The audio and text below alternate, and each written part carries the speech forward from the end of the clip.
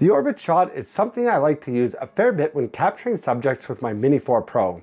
I think it's a great way to show off your subject, and when you add variations to it, you can turn a good orbit into an epic orbit. Hey everyone, it's Mark with Create and Captivate, and I've been experimenting with different orbit techniques recently and found a few ways using features available on the Mini 4 Pro and other DJI drones that allow me to capture these epic orbits almost effortlessly.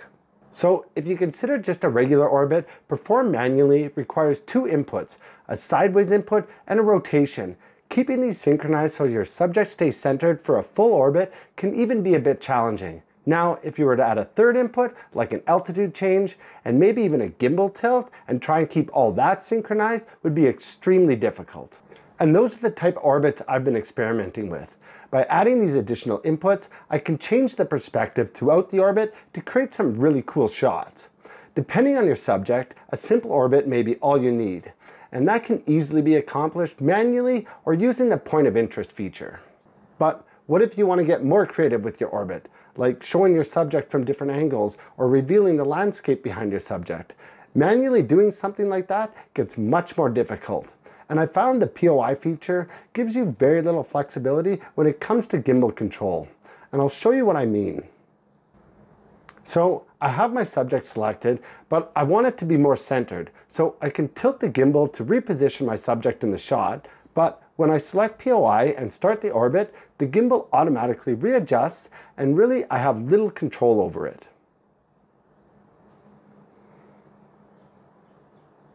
And that's what made me decide to try using Spotlight instead. This way I could position the gimbal how I wanted and just move the right stick in the direction I wanted to orbit, and now it's doing what I wanted. But before I tried any of these features, I was first trying to establish the orbits manually and then use cruise control to maintain the orbit, allowing me to add additional inputs. But it would often take a lot of effort just to get a nice orbit established. One thing that did help was changing some of the settings in the gain and expo tuning, which I will show when I go through the setup. But basically, I would just get an orbit started and then set the cruise control. And once it's set, if you first return the sticks to the neutral position, you can then add small inputs to correct the orbit and then tap the cruise control button again to update the settings. I found it easiest to use the left stick to increase or decrease the rotation, but the problem with this was I would have to maintain the same distance from my subject or I would throw off the orbit. So that's when I decided to try combining cruise control with spotlight mode, and it worked. So now I basically had the POI feature, but with much better control of the orbit and the gimbal. And unlike trying to establish the orbit manually and then setting the cruise control, all I needed to do was get my subject selected and just move the right stick in the direction I wanted to orbit, set the cruise control, and that was it. Now, getting the subject selected took a bit of figuring out. Because my subject was a fairly large building, I would draw a box around it and then start moving in either direction until I got the position marker, which is essentially the center of the orbit. But I was trying to select the building from the side, which always ended up giving me a position marker on the side of the building, no matter how I drew the box. So I found if I got above the building, looking down from a high angle, I could draw a box in the center of the building, and then I would get a position marker close to the center, which is what I wanted. Now, going right over top looking straight down didn't work so well. The drone would actually kind of get stuck there, and the controls would just cause the drone to move in random directions. So being off center a bit works much better. But now I could have the drone orbit the subject and stay locked on that orbit no matter what inputs I gave.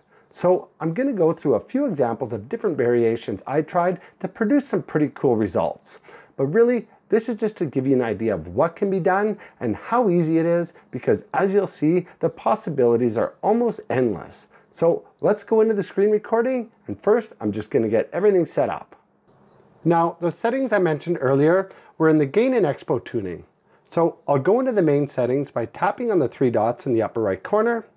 Then I'll select the control settings and scroll down to gain and expo tuning. Now in here at the top, you can choose the mode you want to set up. And I was just using normal mode, which is already selected. So I'll scroll down a bit, and the first setting I want to change is the max angular velocity. And I'm going to drop this way down from the default to something like 35. This will slow down the rate of rotation, making it much easier to match the sideways and rotation inputs when manually establishing orbits. And then I'm going to go all the way down to the gimbal settings, and I'm going to lower the max tilt speed to something like 5 degrees per second. And I'll also add a bit of tilt smoothness. Both of these will help keep the gimbal movement smooth when manually operating the gimbal. And that's all I was changing as far as settings. So I'll get out of here and I'll scroll down a bit further to button customization. And I want to go into here because this is where I'll set up the cruise control. So by default, the C2 button is set to switch between portrait and landscape mode. That's the button I'm going to use for cruise control. So I can tap on the C2 button selection, then I'll need to go to control options, and down at the bottom, I can select cruise control. Now cruise control is set to the C2 button. So I can get out of here, and now I'm going to go into the camera settings. And there's one more thing I want to do in here. So I'll scroll down to the grid lines, and I'm going to turn these two on just to help with framing the shots and keeping everything lined up. And that's all there is to set up. So let's get into some of these examples. Now, although I felt I had better control of the gimbal using spotlight mode, I certainly didn't have full control. The only way I had full control of the gimbal was when I was manually starting the orbits and using cruise control to maintain them.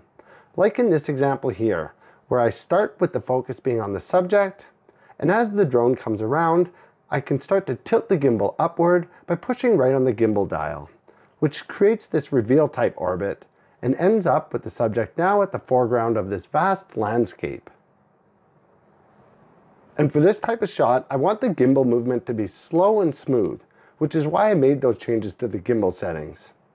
Now I can finish up the shot by slowly tilting the gimbal back down to bring the focus back to the subject as the drone comes around to complete the orbit. Another sort of reveal shot you can do is start with an orbit close to your subject, then slowly start to pull back, and when using spotlight mode, the gimbal will automatically tilt up to follow the subject and the drone will continue the orbit. The only input I'm giving is a slight downward or backward movement on the right stick. Now, if I were to do the same motion at a lower altitude, it would create a totally different perspective, and that's why I said earlier the possibilities are almost endless. But to finish up the orbit, I can reverse the input to a slight upward or forward input on the right stick to move back in close to the subject.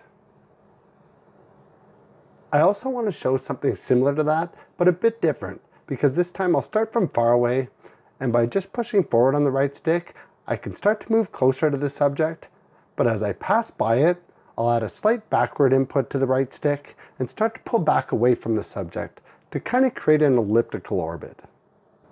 Now, having a nice background with something like a setting sun always helps, and these are great shots to show it off. Now, before I get too far away, I'll push forward on the right stick again to keep that elliptical orbit going. This actually works well if you want to create a boomerang type shot. But now we're going to do something completely different. So I'll start with a nice low orbit and slowly start to increase the altitude. Once again, this only takes one input from me. All I'm doing here is pushing up on the left stick. And as the drone climbs, the gimbal will automatically tilt downward to keep the subject centered in the shot. I think this is a great shot to show your subject from different perspectives.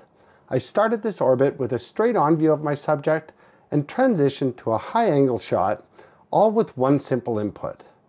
And now I can start to reduce the altitude by gently pulling down on the left stick, and as the drone comes back around to complete the orbit, the shot will transition back to the view I started the orbit with. Now, once again, there are so many variations you can do with something like this, especially if you combine inputs. And that's just what I'm going to do in this next example. So I'll start with a similar low orbit and then start increasing the altitude. Now, in all the previous examples, I was just using a single input, but this time I'm going to add a second input. So I already have the up input on the left stick. Now I'll add some forward input on the right stick. This will create a transition into a top-down shot. But once the drone is over top looking straight down, you want to reverse both inputs and start pulling back and down. And the idea is to try and make that transition as smooth as possible. I find this one can be a bit tricky when coming out of the top down and trying to get a smooth transition into that downward spiral. It's just trying to find the right balance between the two inputs. But if you can keep them fairly coordinated, you can have the drone transition right back to the low orbit you started at. Now, all of these examples were just different shots I captured while experimenting with these orbits. I would often just hit record and try a bunch of different things. And something I found out from doing this is I could often capture a really good shot, whether it was just the subject itself or the subject with something in the background, and it didn't necessarily have to be a full orbit. But at first, I was just trying to set up and capture a specific shot, but I quickly found out that things like timing of transitions will take a few tries. And that way, with the camera just recording, I could repeat a certain shot and each time make the changes I felt were needed. And these last clips I've been showing are shots I captured while just letting the camera roll. So I hope this has given you some ideas for things to try. And if you enjoyed this video, please hit the like button. And if you're not already, consider subscribing. But most of all, get out there, try some of these, and see what you can create. Thanks for watching, and I'll see you on the next one.